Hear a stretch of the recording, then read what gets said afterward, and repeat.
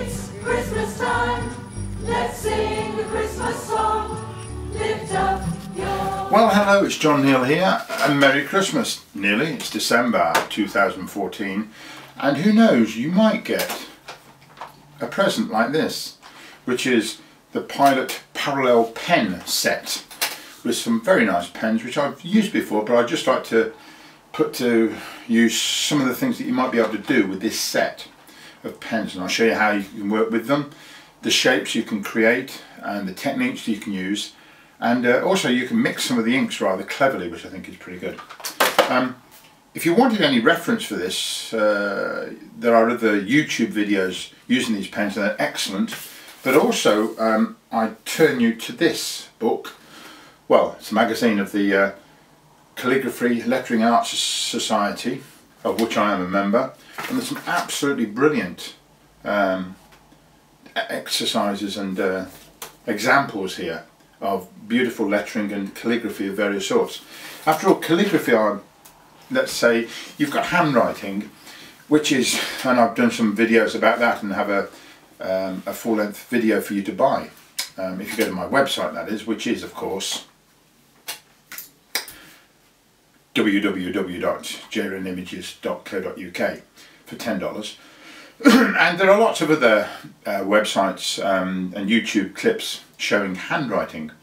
Calligraphy, I would suggest, it can be a range of things, because it could be just elaborate handwriting and very carefully done, rather all in straight lines. But there is also a type of calligraphy, of which you see quite a lot in here, by the class people, which is more artistic, and you can make other forms of, and I've had a try at this as well. So there's various things, and then there's the really tight stuff, which is the heraldry, with gold and red and beautiful tight italic writing, which is very, very skillfully done too. So there's a whole range of things you can do with these pens and applications for them as well, and I'll show you one or two of the things that I've done. Okay, let's get on with it. Okay, when you get the pen, it will have one of these cartridges ready to go, and this is the top end. So this is a yellow. Pop it on. There's a little ball bearing in there to mix everything, keep it moving. Screw this on, and here's a little tip. Once you've done that, you really don't know what colour it is, the ink. So what I do is generally then get a bit of tape, put a line of the ink along it, and pop it around. Then you know what colour it is. And this one is just yellow. Let me just write the word yellow for you. And you probably can't see that too well, but so I'm going to proceed now with just the red one. So this is nice and red, and you'll notice there it just you've got to sit all the nib on the paper, and there is a few tricks up my sleeve for lifting it off as well. So what can we do with this? Now you'll notice for a start that I'm by and large holding the pen, I've said this before, at an angle. So when you go down this way, it goes thin, and that way it goes at its thickest. Correspondingly, if you go straight up and down, you get a half and half, and left to right you get half and half. So it's a middling sort of width. That's a full width. That's the thinnest. I mean, you could make that even thinner and go completely on edge like that. If you do that, if you hold it constantly this angle, you get some lovely shapes come out. And notice also the way I'm holding it. Now, some have said that you can hold this in other ways. Some people hold like this, and for me, I'd hold the pen between 3 fingers like this. And also there's a little notch there, which isn't on this side. For some reason I just keep that notch at the top, so I always know which way the pen is up. With the pen, just to carry on about what you get this, I would have thought that was a refillable sack to replace the cartridge, and I suppose you could use it for such, but they make out that it's for washing the nib out, so you can fill it with water, put it in the under the tap, pump it backwards and forwards and washes this out, which is very effective for that. You also get some very thin pieces of almost plastic type stuff, which you can slide in between the parallel nibs of this Pilot parallel set.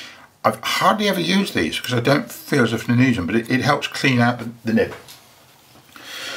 Okay, so you've got this nib, and this is the widest of them. This is in the blue one, which is 6mm, and as you can see when you pull it round, oh, it's got this cleaning gizmo had some ink on it, and look, it's made a rather an interesting colour change, and I'll show you that in a moment. So you do get these lovely shapes which you can get, and just I could play about doing this for ages, just making these lovely shapes. And the other trick, which I'm always happy to do straight away, is to lift off into the edge, and the corner of the pen works quite well for a very, very thin line, so you can easily go from the thickest to the thinnest. See what I did there? You lift off as I'm coming round. I lift and turn it into the corner, and then you can use the corner of the pen. And if you do it in a controlled way as you go through, you get a sort of graduated movement from the thickest to this thinnest. So it goes, do that once more, down, lift, and keep moving. And that is just lovely, and the pen is so good with the flow of ink to go across that wide nib. I've never had a pen that will do that successfully, so this is an effect which is very good. How about an E when you go from there, or look, you get an extra little kick there come out of it, so that's good fun for that. So you need to use the nib at that angle. You might want, I'm turning this way, to hold it completely vertically and go, so this is sort of an uncial feel to the letters. F, G, what is it, H, can't remember. So you get this rounded sort of effect with the pen nib quite flat against the edge. Or if you wanted to, I sometimes do with the pens, turn it wide that way, but then turn the pen completely on its side. And that is fine for straight lines. However, when you come to, let's say, an O, and you want to keep this consistency, you've got to somehow take it round like that, which is not always easy and a bit time consuming. So if you're going to do that, be careful.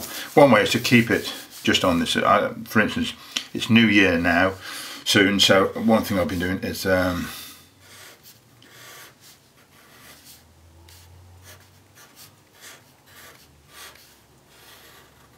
so you can use it in one as if it was straight lines.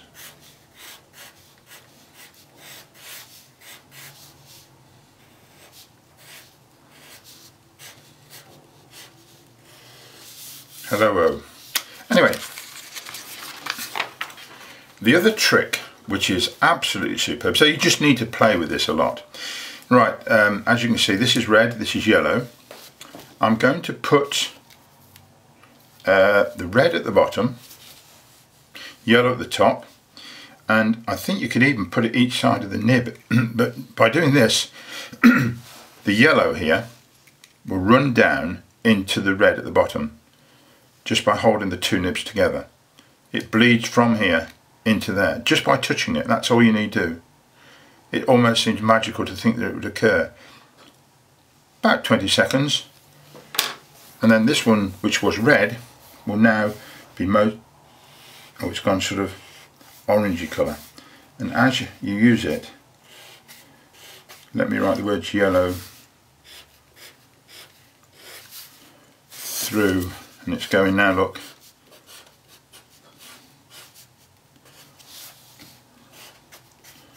To red. And here's some examples of how I've used this with all the different ink colours that you've got. I mean, you can experiment with this. In fact, you don't need to use the thicker ones, you can use one of the other size ones. This one's 2.4. You could bleed with this. This is green through to red. Green to red, that's not going to be very good, is it? Because green and red are going to be a bit of a mucky colour. So this isn't a particularly good choice. You have to think about what the colour mixes would do. But this is green first. Look at that. So that's gone from green. Oh, it's going brown. And now it's going red. Keep it flat. But it eventually works its way out. Good fun. Anyway, you can play about with those and see how you get on.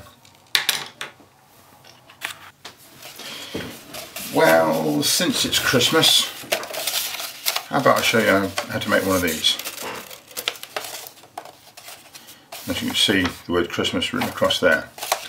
Right, first of all, we need a red pen,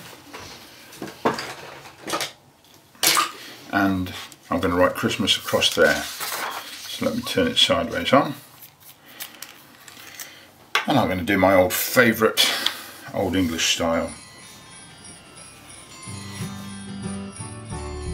It's Christmas time, let's sing a Christmas song.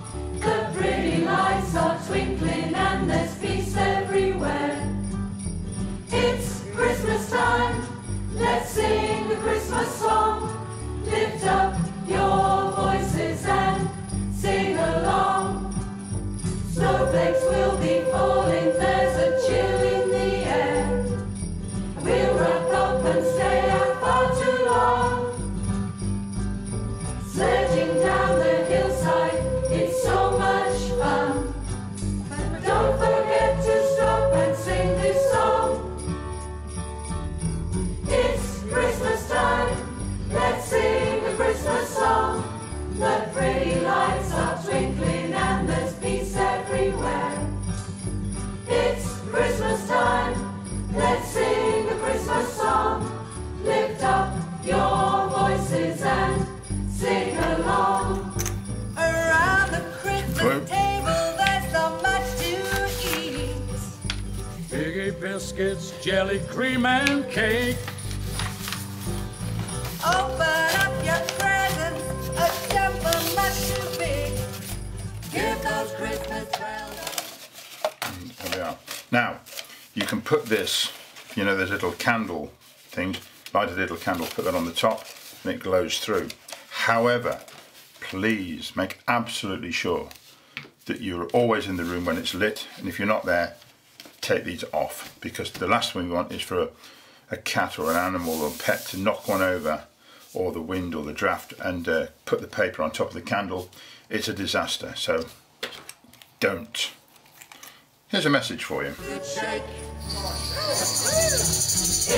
Christmas time, let's sing a Christmas song. The pretty lights are twinkling and there's peace everywhere.